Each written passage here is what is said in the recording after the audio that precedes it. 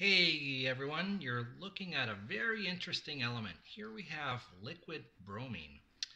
Bromine is a notoriously nasty element that if you get it on your hands or if you even breathe it, it's bad news. You're going to get a serious burn. It's like chlorine.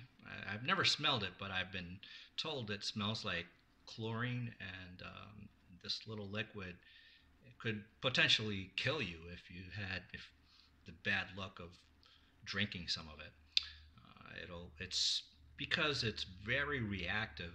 It will combine chemically with anything in its way, and it has a very high vapor pressure. So you can see here inside this lucite cube, the gas is so loose, so to speak. Its vapor wants to spread out so bad that it coats the entire glass ampule inside with this color of red. If you let it sit for a while, you can see how it forms these little droplets and it sort of calms down. But once you pick it up and you shake it, well, sometimes you get coating action. There you go. And it'll be like that for a little while, and then boom. It's so beautiful to look at because it has that gorgeous red orange glow to it, and it's a beautiful, beautiful element that also happens to be very dangerous.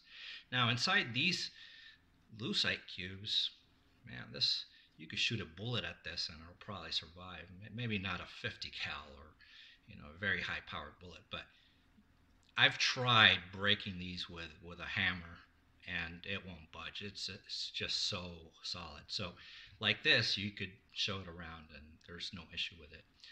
Um, and this is pretty much the only way you want to have this element. It's not safe to have just the bare ampule by itself because of that potential to break, unless it's a very small ampule, in which case it's still not good. You're going to smell it, but at least it's not going to be immediately threatening to life, if you have a tiny little ampule. But this is still the best way to have bromine if you're going to add it to your collection. And then you can't stop shaking it, looking at it.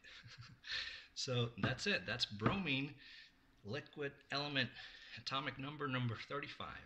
This is Raciel for Luciteria.